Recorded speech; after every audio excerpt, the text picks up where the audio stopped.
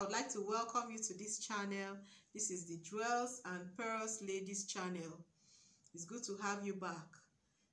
We started a series on virginity in the last video, so today I'm going to continue on that series. In the last video, I talked about what virginity is and how girls lose their virginity. And because the focus of this channel is to talk to young girls, so you may find me continually referring to girls instead of boys. But all in all, we all know that God expects us to keep our bodies until marriage, whether we're a boy or a girl. So now, today I'm going to be talking about consequences of losing one's virginity before marriage. The consequences and what it all entails. Now, it's not exhaustive, but I've identified about 7 consequences that I would like to quickly share with you. Number 1, when a girl loses her virginity before marriage, there's this uncertainty and emptiness. When she loses her virginity before marriage, she's not sure if this person who she has had this sexual experience with will always be there for her. She's not sure if this person is her person. She's not sure if this person is going to sleep around with other girls. There's this uncertainty, and there's also this emptiness, feeling like I've lost something precious. I wish I didn't do it. There's always that nagging fear. Yes, I know girls brag. Some will brag and say, oh, I've done it and there's nothing about it. But really and truly, I'm sure when they sit down quietly with themselves, they can admit at least to themselves that it is something they wouldn't have done if they thought well about it. I'm sure they have some regrets. I'm sure they have some regrets. And for those that don't even have regrets at that moment, probably in the future, they may have regrets. Now, that emptiness and uncertainty can only come when there is no cover of marriage. Now, that's why I'm going to explain what I mentioned in the first episode when I said God wants to protect us. That's the reason why God says wait till marriage. When God is saying we should not touch sex until marriage, it's not a punishment. No, it's a protection plan. It's a protection plan of God. So God doesn't want you to suffer that uncertainty, that emptiness, that unworthiness that happens when someone has sex with a stranger or someone that's not their spouse. God doesn't want you to experience that. So he says wait until marriage, because when you are married, that's the cover of marriage and the covenant of marriage binds you and that person together. So you're not uncertain if you are for that person. No, you are certain you are for that person and that person is for you. You don't feel empty because you know you have given it to your own person, to the person that's for you. So no uncertainty, no emptiness, because you've done it in the place of marriage. But when it's outside, there's definitely uncertainty and emptiness. So that's my number 1 point. Number 2 is sexually transmitted diseases and infections. We all know this. I mean, when girls begin to engage in premarital sex, that sex before marriage, they are prone, they're exposed to sexually transmitted diseases, gonorrhea, syphilis, you name it, so many. And it's been proven that that's the leading cause of infertility in women in their later years. When this young girl has grown up and that infection or disease was not properly treated when she was a teenager or a very young adult so many years ago, when now she's in her 30s, married, she finds it hard to conceive because of that decision that was made many years ago. So premarital sex has dire consequences that you don't want to even touch, you don't even want to experience. So that's why it's so important that we wait till marriage, at least to avoid sexually transmitted diseases and infections. So that's my number 2. Quickly, number 3 is pregnancy. Pregnancy can result from a sexual encounter.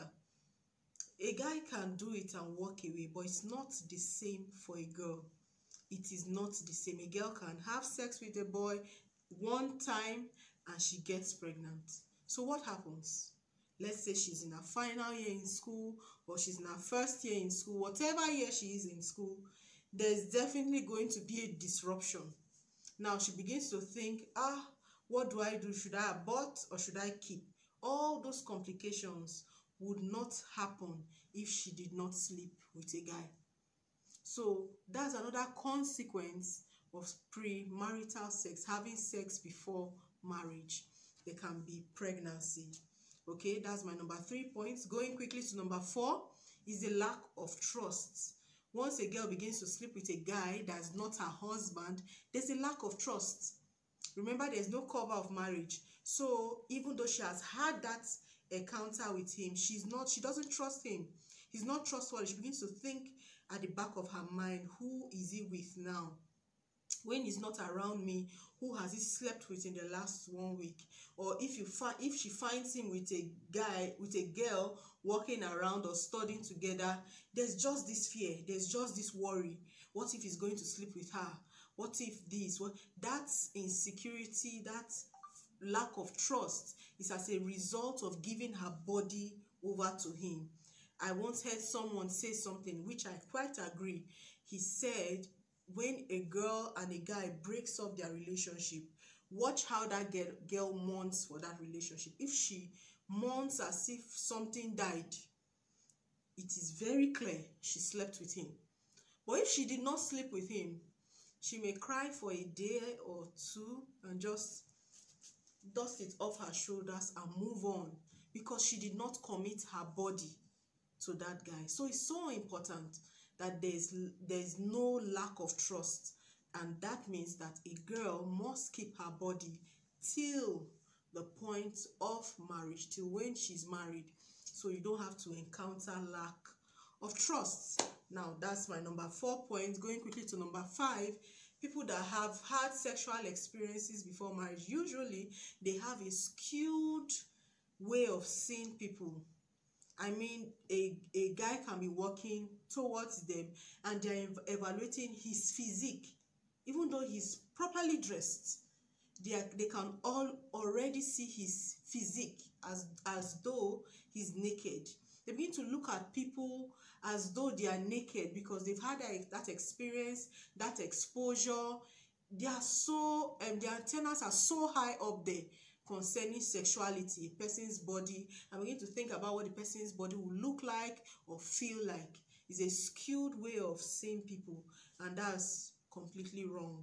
People are beyond their physical appearances. People are way more than their physical appearance, and that's a consequence of having premarital sex. Number 6 is choosing sexuality over personality. People that have been exposed to premarital sex most likely will always choose sexuality over personality. That means no matter how wonderful a person is, they will always want to know what is their sexual activity like. Are they strong sexually? Are they good in bed? When people begin to ask such questions or begin to ponder on such questions, you must know that that person has been exposed to premarital sex. That's not normal. In talking with someone, in having a good conversation with someone, that shouldn't be coming into a person's mind normally. Okay, so that's number 6. Now quickly to number 7. The 7th consequence of premarital sex is basing love on sexual activity. That means a girl sleeps with a boy and she thinks that the boy loves her. No. Love is in action. It's not necessarily sex. Love and sex are 2 different things. They are not the same. Especially for a man, they are completely different. So a girl must know that love and sex are 2 different things. You cannot equate them together. They are different. They are not necessarily the same.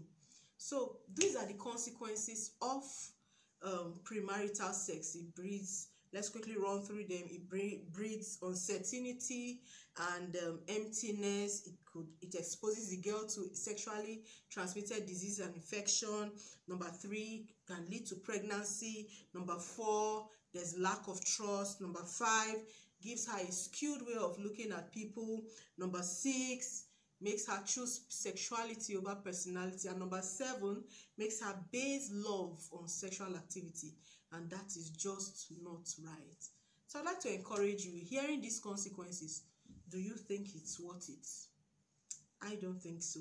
Why not wait, enjoy your life, doing the right thing, occupy your mind rightly, and wait till marriage and have a good sexual experience. I hope you've enjoyed this session. I look forward to seeing you in my next video, still on this series of virginity. Thank you for watching this video. I'm grateful. I'd like you to subscribe, like, share, and leave a comment for us in the comment section below. Thank you. See you in my next video. Bye.